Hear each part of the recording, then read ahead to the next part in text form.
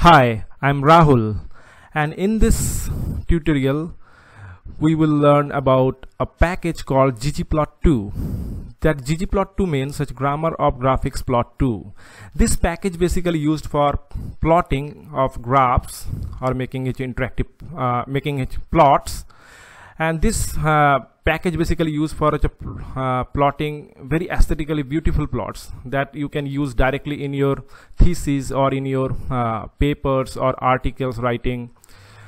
This using this ggplot2 package, you can either plot line plots, bar plots, or scatter plots, and any combination and different group data you can plot in groups. So this package is very one of the most useful package that you can directly use for your graphical representation of data. So this ggplot2 basically consists of two parts. One is aesthetic mapping and another is geometric object.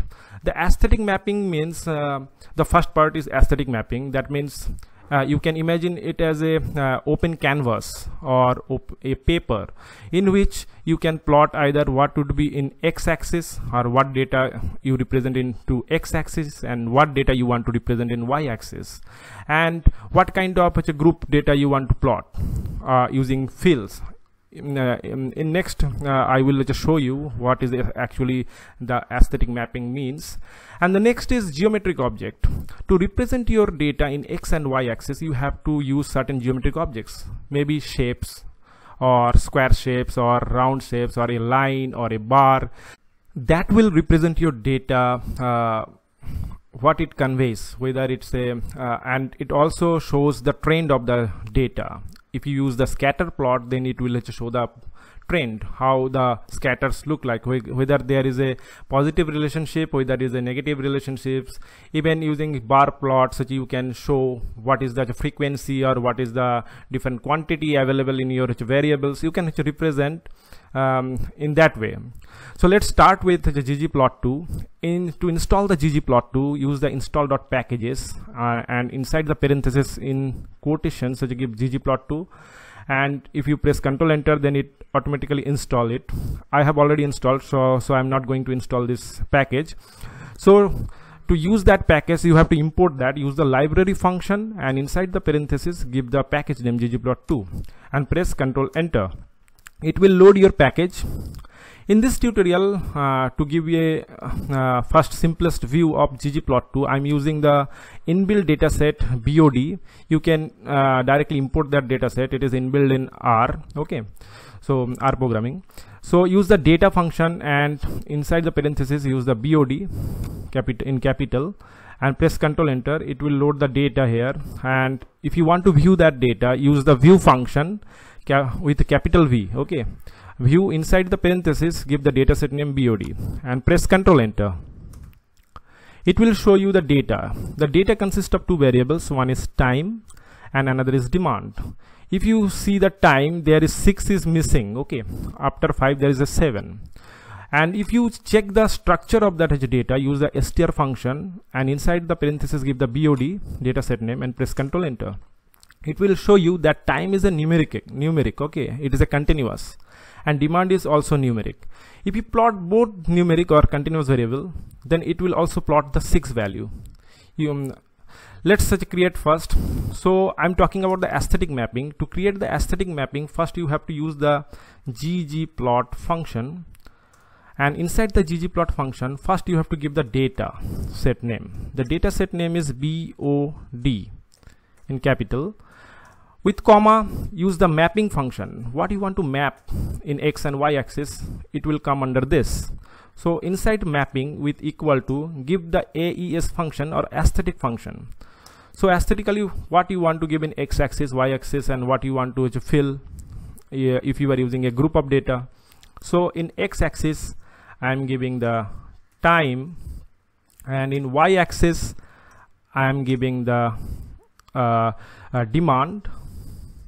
Okay, and this is the aesthetic mapping. If you press Ctrl Enter, it will provide a blank plot. Here is the demand in y-axis, and x-axis there is a time, and it is a blank plot. Okay, so it is like open canvas in which you will put certain geometric objects, maybe a line graph, maybe a dotted plots or scatter plots, or maybe a bar graph. Whatever you need as per your requirement, you can plot here based on the data and requirement. So after that, let's say I want to put some geometric. Let's say I want to put bar. So after giving a plus sign, press enter. It will come to the next line, because I don't have large space to show all the syntax. So in next line, you have to provide the geometric objects. Say I want to plot a bar plot. Okay, so use the geom_bar function, and inside the parenthesis use the stat equal to identity. So stat argument consists of large type of statistical or stat related plotting mechanism. So we are using the identity that only plot the bar plot, and no other funny things it will do. And if you want to go more detail, we will also in future videos show how this stat function can be used for other kind of plotting. Okay, so now you can press the control enter, and it will show you the plot. Here is the plot. So as we are using the continuous variable in time, though there is no variable available in 6, still it has provided that 6 value in x-axis. To get rid of this 6, you have to convert that time to a factor or a discrete variable. And to do this, you can again use the ggplot function, and inside the parenthesis give the data equal to BOD, and mapping argument equal to aesthetic AES, and under that aesthetic in X we are given the time. Here use the factor, and inside the parenthesis give the time. So we are converting the time into factor and plotting into the X, and in comma same demand in Y-axis plus geom_bar stat equal to identity, same, just we have changed that time into a factor. And now if you press control enter, you will see there is 6 is now gone. Okay, and due to conversion to the factor, now you can see the plot is continuous and there is no blank space. So sometimes we want to change the aesthetic view, like here the default is gray color, but some person will not like that color and want to modify or customize this color. And ggplot2 also provide that kind of facility. You can customize as per your own requirement what color you want to fill and what kind of aesthetic mapping you want to do with your data. So here again I'm filling it with a light blue color and also providing a black outline over the bars. Okay, so outline means this outline at the outer side of each bar. So use the ggplot function, give the data again BOD, and mapping with comma mapping equal to aesthetic. In X you give the factor, convert the factor, convert the time to a factor, and Y is equal to demand, plus in geom_bar again we are giving stat equal to identity, and with comma use the fill argument. Fill equal to, we are giving the light blue, and comma color, that the outline of that bar color equal to black. So if you press control enter, you can see now the color is now light blue, the fill color, and outer there is a black outline. So it is quite aesthetically more beautiful than the earlier graph.